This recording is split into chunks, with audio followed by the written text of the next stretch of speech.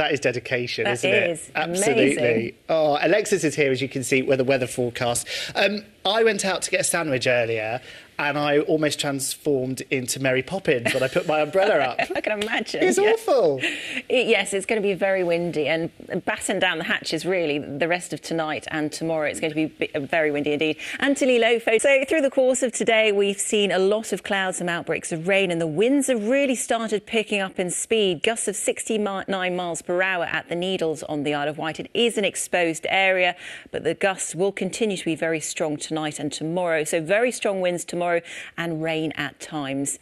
As we head through this evening and overnight tonight and through the day tomorrow, there is a Met Office wind warning for southern coastal counties, this yellow area. That's where we could see gusts of between 50 and 60 miles per hour, inland gusts of 40 to 50 miles per hour tonight and tomorrow.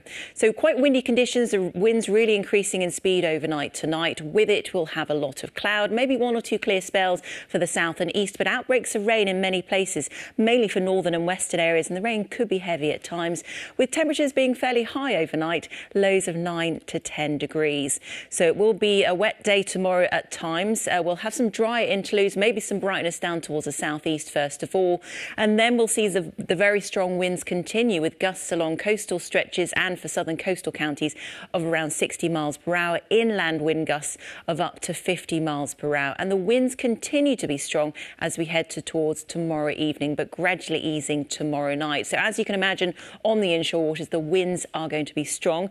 They are southwesterly, 7 to severe gale 9. Then veering westerly 4 to 6 later, and the sea state is rough or very rough at times.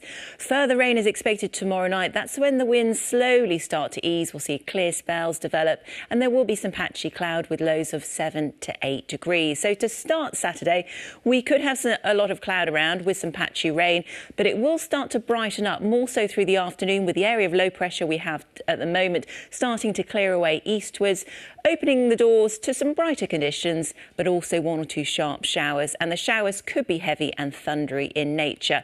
As we look ahead to the outlook, we will see some unsettled conditions over the next 24 hours. Very strong winds, particularly along coastal stretches where we could see gusts of up to 60 miles per hour, and showers are expected over the weekend, Ed. It's like November. It is, yes. Thank you for that, Alexis. Be with us tomorrow. I'm going to school. Ooh. We will tell you all at 6:30 tomorrow evening. Join us then. But from us, thanks for watching. Good night.